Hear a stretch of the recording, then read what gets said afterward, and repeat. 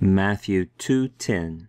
Idantes de ton austera, ekarisan karan megalein svadra. Right before this, the Magi have seen the star go before them, lead them to where the Christ child was, and stop over where he was. We read, now, when they saw the star, they rejoiced with an exceedingly great joy. They rejoiced to great joy exceedingly.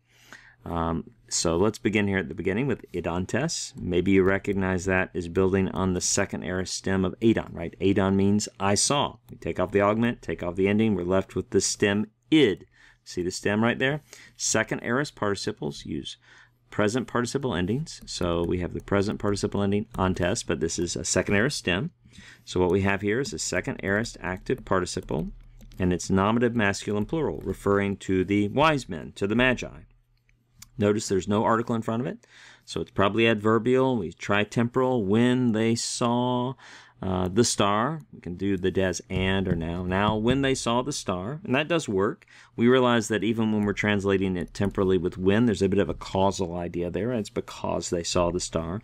They rejoiced. This word, ekarisan, you probably recognize that as coming from the verb kairo, to rejoice.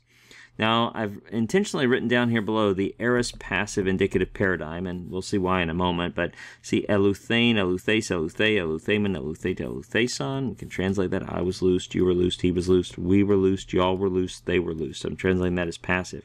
Some aorist passive forms do not have a theta. But so notice here we have an augment, we have the ason ending, we don't have a theta, augment, ason ending. Yes, in form what we have here is an aorist passive indicative third person plural. But it's not passive, they were rejoiced.